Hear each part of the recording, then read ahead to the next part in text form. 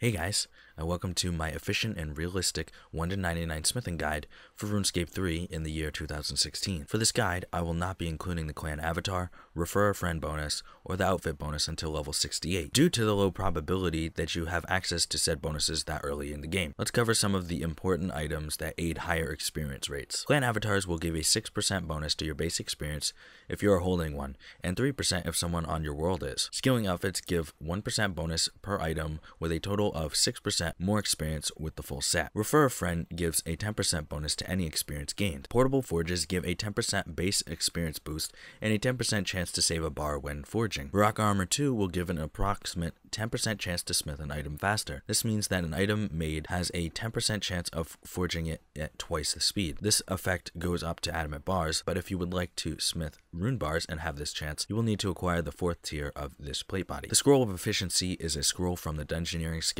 which requires a smithing and dungeoneering level of 55. It has a percentage chance to save a bar while smithing with 3 or more bars. The percentage is based on the type of bar. For an iron bar, it is 25%.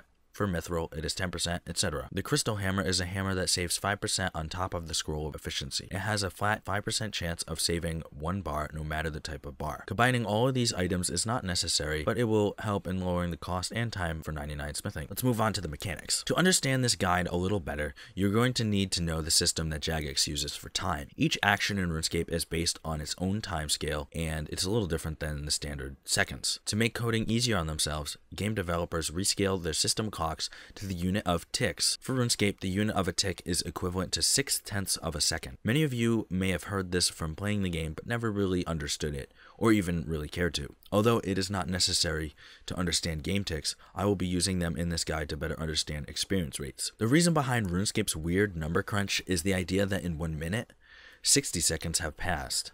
If RuneScape used the conventional time scale, a weekly reset code would be 604,800 units. Using the tick-based system, the number for a weekly reset code may be 1,008,000 ticks.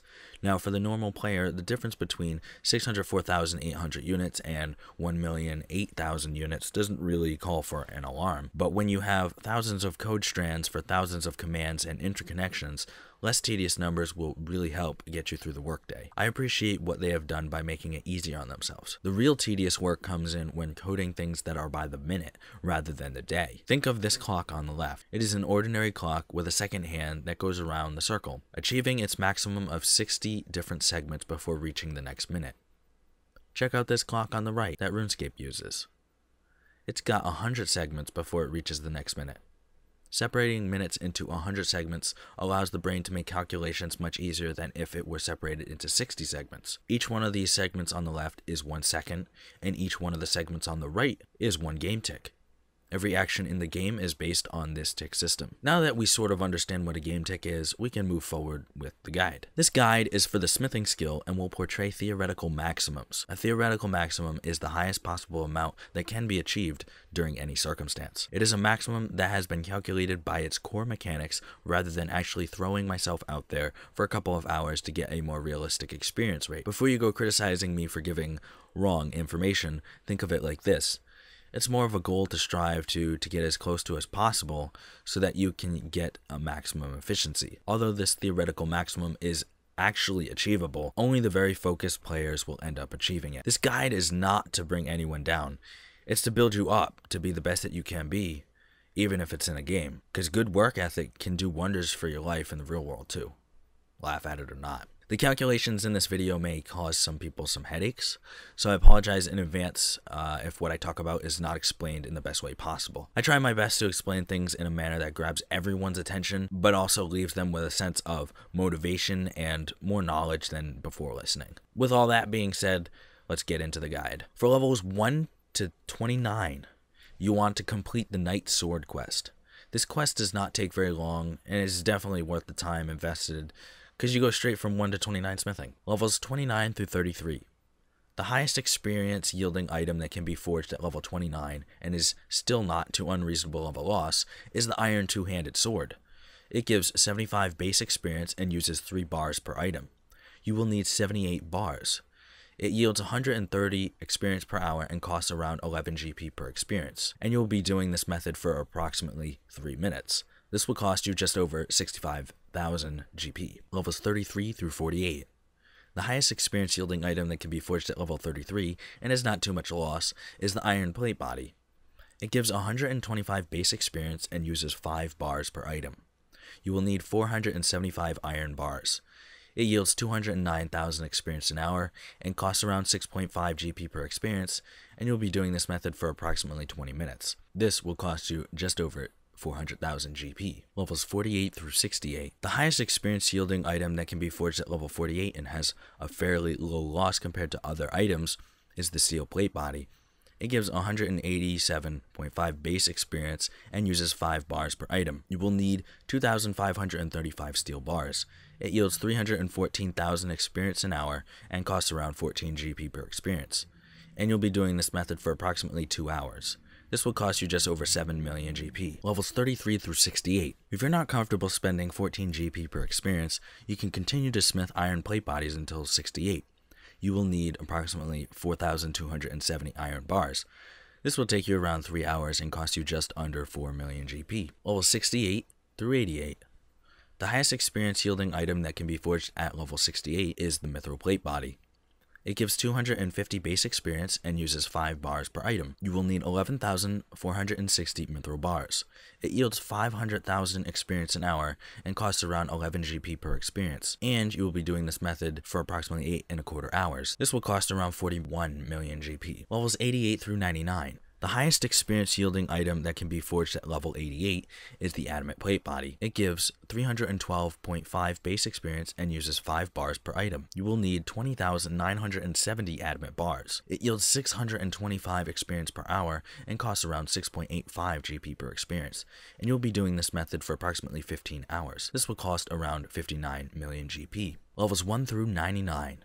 In total, you'll spend 108 million GP on 1 to 99 smithing, and will take approximately 26 hours, including the time to finish the Night Sword's quest. If you use items like the Crystal Hammer, Scroll of Efficiency, and the Portable Forge, your cost will go down significantly. 1 to 99 smithing using those methods will cost around 66 million GP. If you would like to see how I came up with these numbers, I will be explaining it in a spreadsheet within the next couple of minutes. If you are satisfied with the rates I have shown you here, you may click out of the video. I do urge you to continue watching, as it is fascinating and knowledge can help you understand some deeper things than how much will this cost me. So to everyone who stayed after the flashy show of all the different XP rates and stuff like that, and you want to know the nitty gritty of how I got these numbers, then thank you so much for staying. Here this kind of looks a little daunting, but I'll go through it as best I can to explain how I got all these numbers and stuff like that. So here on our first column, column B, we have the item that we were talking about in the earlier segment of this video. So we have the Iron Two-Handed Sword, Iron Plate Body, Steel Plate Body, Mithril Plate Body, Adamant Plate Body, and then the total. You can do a couple different other methods. This is from my bonus experience weekend prep videos, and those are not going to be covered in this video. If you do want to see 99 to 120 or 1 to 120, then let me know in the comment section below. That will include the rune legs in there if you do want to do that. I mean, it's still slower than the adamant plate bodies, but it is cheaper. So our next column, we have C, which is the level. So for the Iron Two-Handed Sword, it's level 29, 33, respectively, 48, 68, and 88, respectively. Then we have the cost per item, and then we have the different bonuses. The total bonus experience multiplier, which for most of this is going to be 1.1, and then 1.32, which, is that correct? Yes, that's correct. Okay. And then in column J, we have the experience per action, which is basically if you smith an iron two-handed sword, you will get 75 experience, base experience, and that is not going to change. Now, for the actions per hour, when I was speaking of the actions, all actions in the game are based off of the tick system.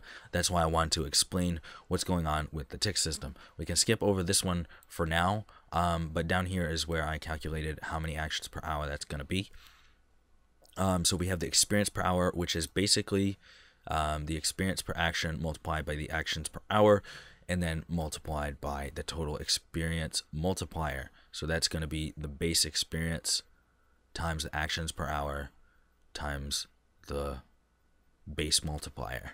And that gives you the amount that you can theoretically maximize is 130,020 experience. Now, obviously, that can vary a little bit, but this is supposed to be an upper maximum that you can't really beat. So yeah, GP per XP is just going to be your cost per item divided by your experience per action, and then divided by the total XP multiplier. And the way that Excel calculates this is as if the total XP multiplier would be multiplied by the experience per action. That's why it looks like this, but if you were to do this in another system, it would come out differently. It would kind of look like a 1.1 times the whole value, even though it shouldn't be like that. But to understand what's going on here, we have the cost divided by the experience, so that gives us the GP per XP, and then the multiplier is a unitless number. But to show you how I get the cost of the item, I have the amount of bars multiplied by the bar cost, all in parentheses, to get the initial cost that it would cost you, and then subtract the product cost, or the item that you would sell at that price, and that gives you the cost per item. Now, for this next one, time for next milestone, this is in hours. This is about 3 minutes. I think 3 minutes and 10 seconds, maybe 12 seconds. And the way this is calculated is I have levels 1 through 99 here, and the experience that you need in each of them to get that level. And what I did was I just took level 33, subtracted it by the experience you need at 29, and then put that all in parentheses, and then just divide it by the experience per hour. So you have a very, very small number, because your experience per hour at level 29 is pretty dang good for smithing. I'm not going to lie. Smithing doesn't take very long for 99 at all, as long as you have the materials or the money for it. So we do the same thing for that, for each of one of these, but it's just the different levels in between. So this one would be 48, level 48 minus or subtracted level 33's XP. So that's the idea for that, and then just divide by the experience per hour, and that's how I got all these times here, and then this is just the total. So level 88 to 99 would only take you 14 hours if you're at max efficiency, which honestly is not that hard to do. You just got to focus and make sure you're doing everything correctly. So now for the actions per hour. Well, here we got the bars used and then the items produced. I figured that might be a cool item, a cool number for you guys to know. Like, oh, how many of these I'm gonna need? I'll buy 21,000 adamant bars, and that I'll make almost 4,200 of them out of it, and that's pretty much just numbers, kind of like a quality of life improvement for you guys, so you don't have to go figure out how many of these do I need. So for 88 to 99, you would buy 21,000 adamant bars, and then you would be able to get 99 for that. So for the actions per hour, well, actually, let me just discuss this part here for a second. The cost for the next milestone, this is another section, but this is if you're using the crystal hammer and the scroll of efficiency and the portable. It's going to cost you much, much, much, much less. And the way I calculate this is I just took this number and divided it by the GP per XP, which will give me the total cost needed for those levels in between there, and then I just multiply that number by the actual GP per XP for this method. But let me just show you what I did for this one. So I basically took level 33 minus level 29, and I multiplied it by GP per XP. So in this cell here, I'm just dividing by the GP per XP, giving me the amount, like I said, the amount of XP that it would be between each of those levels, and how much that would that's just the experience between those amount of levels, and then just multiply it by this GP per XP, because it was easier for me to do that than to just to go down here, you know, scroll down and go, oh, where's 33, where's 29. So it was just easier for me to do that. Sometimes you just do things that are easier, just for your own quality of life improvements. So there I just dragged it down like that, and that basically, oh, I can't divide by 0 because that is a total number. Sorry, that one is not the same calculation as sum of all of these prices. Anyways, you guys can look at that and pause the video. But what I really want to explain is the actions per hour. This one is kind of interesting because the way I went about this is because there's 6,000 ticks in an hour. And that's just a number that once you understand what ticks are, it'll just be easy. You can just say, hey, there's 6,000 ticks in an hour, because there's 100 in a minute, and there's 60 minutes in an hour. So 60 times 100, and there's 6,000. But basically, I went in the game and I figured out how many ticks it took to make one item in the smithing skill. And all these items were all the same. It took 4 ticks to make one item. Right, so we basically go here, this is the ticks per hour, then this is the number of plate legs you can make an hour, and you just have to have a number to start with. So if you didn't have to bank at all, right, you would be able to make 1,500 per hour. Okay, so that being said, there's going to be that many made in an hour. Now what I went and did, and I said, okay, so you have this many per hour, how many per inventory? Because the way we're trying to do this is, it's not gonna be 1,500 in an hour, because you have to bank. That's if you don't have to bank. So what I want to do is see how many times do I actually have to bank. You know what I mean? So the amount of inventories per hour is, you can make a maximum of 9 plate legs per inventory, because it's three bars per well, I guess this is plate legs and two-handed swords as well, and skirts and stuff, because anything that uses 3 bars basically. And what I did was I just divided the amount of plate legs that I originally said I could do, divide that, and then that would give me the amount of inventories or the amount of banks that I would have to do in an hour. So I would have to do 166.667 banks per hour. Now we can assume that every single time we bank, it'll take us 1 second. It may take longer. It may take, I don't know if it could take you less. I think the lowest is probably around 1.2 seconds. But for here, I just used 1 second. So for 1 second per inventory, you have this many ticks. And the way I did it was I just divided this number by 0.6 of a second. So 0.6. And that gives me 277.778 ticks in an hour that would be used up by banking, right? So now you can't really be making anything during those 277 ticks, because you're banking with those, so you're not actually making the items. So what you need to do is you have to have a column or a cell saying, we have our start number minus the amount for our banking, the amount of ticks for our banking, and that's where this number comes in. So this is the same number as that, and basically it goes through that iteration. This is what's called an iteration. You do a calculation, then you go back through it to see and to whittle down what the actual number is. So our original number was 1,500, and basically you can see we're whittling our number down to around 1,433.62.